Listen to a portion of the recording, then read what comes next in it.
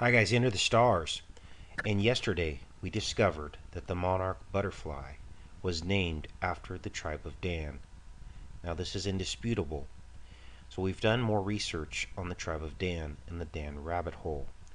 What we realized is that history tells us more about these ancient Danites. At the time of about Moses, when he led the children out of Israel with the kingdom of Egypt left in shambles, some chose not to follow Moses into the land of Canaan. About 1500 BC, a last flowering of megalithic culture occurred.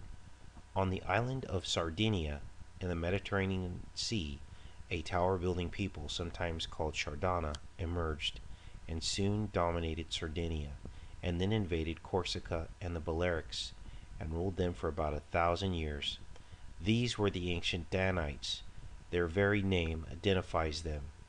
They gave their name to their island, Sardinia, and the very name Shardana proves who they really were. This is fascinating.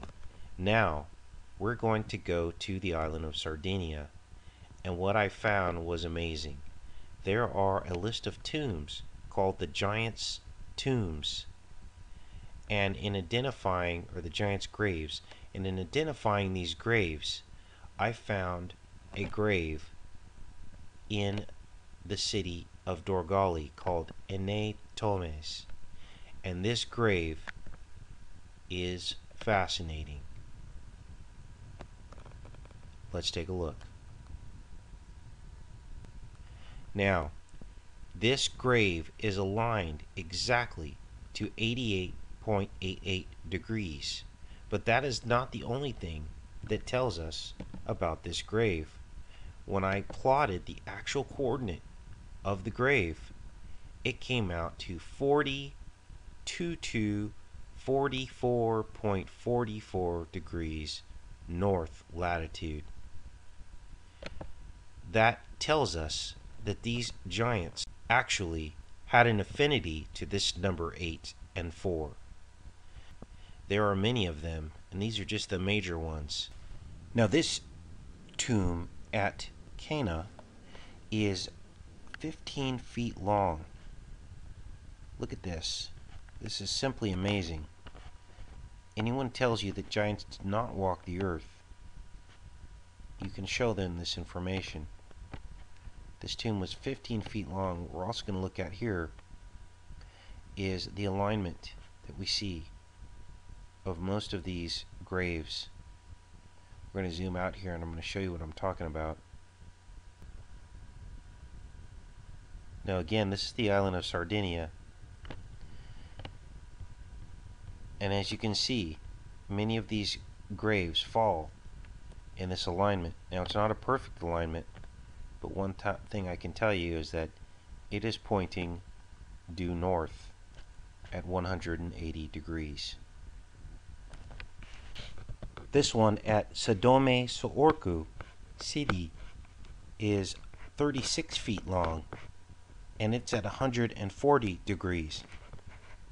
Here's another, the tomb of San Cosimo, and as you can tell, they all share the same pattern, this semicircle with an oval behind it.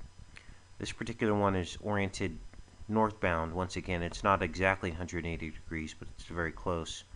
This one measures 55 feet in length. Very large people. This was the very first one that I checked because it was shown down here in the image gallery, so naturally I checked it, and I just knew in my heart it would come out to 88.88 degrees, and sure enough it did. Why? Because when you know truth, you know it.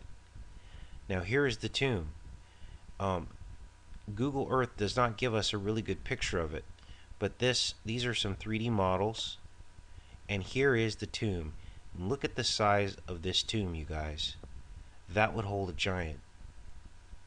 I don't understand why they don't excavate this or do some underground sonar readings to see what is under there. This is a massive structure. This is another one, and we'll look at this one as well. And if you see the entrance there, a person can fit through that. So that gives you an idea of the mass scale of these structures. Why archaeologists have not descended on these sites and looked at these things is beyond me. But I can tell you that it was very hard to find out information about this tomb and its exact location. I found only one site that had the coordinates. Otherwise, I would have never found exactly where it is.